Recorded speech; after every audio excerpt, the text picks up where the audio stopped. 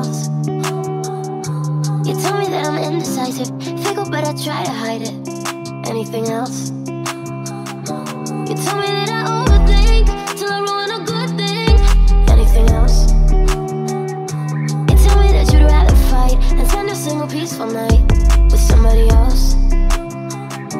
You really, really know me, the future and the old me. All of the mazes and the madness in my mind. You really, really love me. You know me and you love me. And it's the kind of thing I always hoped I'd find. Hey, don't call me up, I know you know what you did, so I'm turning the radio up. Don't wanna hear it's too late for apologize. Lately I've realized that what goes around comes back around. Hey, hey.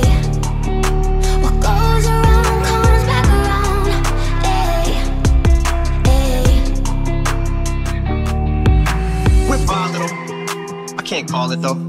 It's like too large a peg and too small a hole. But she cheats and I catch her like the common cold. Last time I broke her collarbone, she's intolerable. All I know is that the sex is phenomenal. Though we're an unlikely pair, like two different Nike Airs. But I'm the same size she wears, so I think we're soulmates. Though people don't like us together, but like we care. Yeah, but God strike me dead, she knows that I would walk over hot coals for her with both of my feet bare. As soon as I ask to hit, it's like she grabs a switch, turns me over her knee.